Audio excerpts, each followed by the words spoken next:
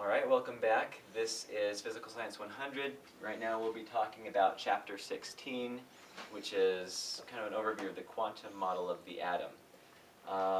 This model incorporates what we learned in Chapter 15 about matter having properties of waves. So the electrons now are not just particles going around the nucleus, but they have properties of waves as well. So to start, we're going to look back and remember standing waves that we learned about earlier in this unit. Standing waves, remember, you can do with the telephone cord and make these shapes, okay? This is the lowest energy shape that we can do with the space that we have here, just going back and forth, up and down. If we put a little bit more energy into it, we can make a shape that looks like this. It's a little bit more complex, and it has a node, which represents an area of destructive interference. Put even more energy into it, and we get another shape. It's a little bit more complex, this time with two nodes. Okay? And note that it's not possible to have a standing wave in between these two. We have to have one set here and one set here because those are the only wavelengths that'll work. There's not one in between that can fit. Okay? So basically, instead of thinking about orbits, like we talked about with the Bohr model, we're going to talk about electrons and orbitals, which are three-dimensional standing waves. So we take standing waves, make it into a 3D pattern, and that will give us a probability cloud, we call it, of where an electron is most likely to be found. Okay? And this model explains why we have certain energy levels like in the Bohr model, because he didn't know how to explain that. But now that we think of these orbitals as standing waves, they can only exist at certain energies. They can't exist in between. So we have different types of orbitals. There are s orbitals, which are lowest in energy, p orbitals, d, and f, just an increasing order of energy. Okay? And the higher we go in energy, the more complex the shapes of the orbitals get, just like we did here with the standing waves. For example, s waves are generally spherical, and p waves kind of look like dumbbells. And I'll come back and touch on that in a moment. But let's talk about how these orbitals are organized within an atom. Okay? We organize them into something called shells. A shell is just a group of orbitals that have the same amount of energy, relatively. So, looking here, this is what we call an energy diagram, or an energy well. And we're going to kind of organize where we put, which orbitals we put electrons into.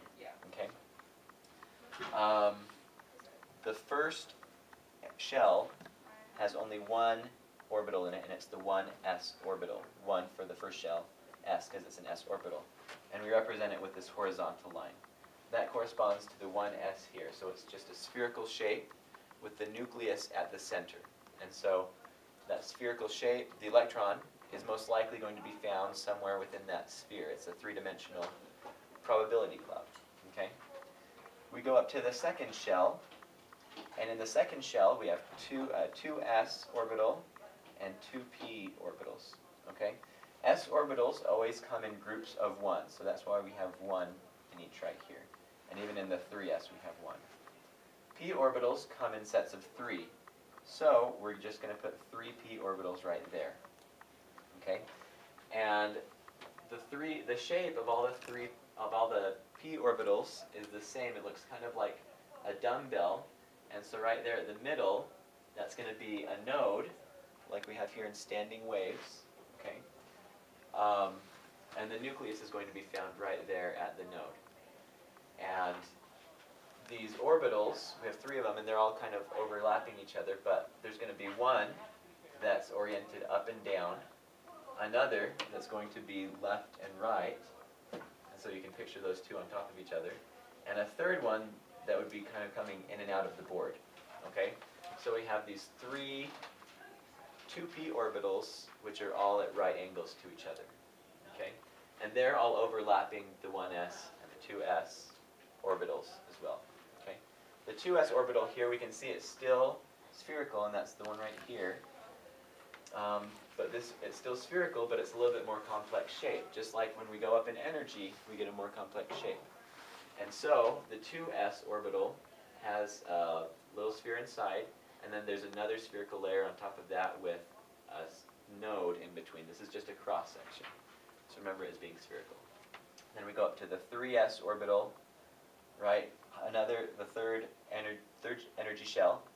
So we have more energy, and so it's a more complex shape. So we kind of have, the central one, and then two outer layers with the nodes in between. Remember, that's just a cross section. So we can only fit 2 electrons within each orbital, okay? And I'll show you how we fill those in. Electrons always like to exist at the lowest energy state possible, and so we're going to start at the very bottom here, filling up electrons. And before we start, we have to understand another property of electrons, which is called spin. You don't need to know a lot about it, but there's an upspin and a downspin. And you can't put 2 electrons that have the same spin within an orbital, so we're going to use arrows to represent these electrons. So that will represent the upspin, and we have one right here with the downspin. Okay? And so then we have this filled up, and then electrons want to fill in the lowest available, or the lowest energy available orbital, and so we'll go up here to the 2s. We can fit 2 electrons there. Now this next part is a little bit tricky. This is part of the exclusion principle. Electrons are like people in that they like their space. Okay, so if we think about this as a couch that has 3 cushions, we're not going to have people that sit close to each other, but it's more comfortable if we spread out at first, right? So we're going to go across, putting 1 electron in each orbital, because it's more energetically comfortable for the electrons, we'll say, just as people sitting on a couch, okay? And then, once we have all of those filled up, then the other electrons can come in and fill in the open spots in that orbital, okay? And it's like, if we have people sitting on a couch, it's like a guy and a girl like to sit next to each other. It's more comfortable, right? So they just fill across like that. And so then we can continue that pattern as we go up and start filling in like this, okay? It's the same all the way across. In the 3rd shell we add d orbitals, okay? And there are 5 of those. They come in sets of 5, remember? And so this is basically an overview of how electrons work in the quantum model, remembering that they have properties of both particles and waves.